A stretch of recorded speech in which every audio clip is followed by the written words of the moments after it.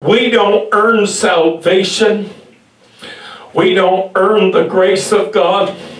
Honey, you don't earn the blessings of God. Now, I'm going to tell you, you can bring the blessing of God into your life through obedience.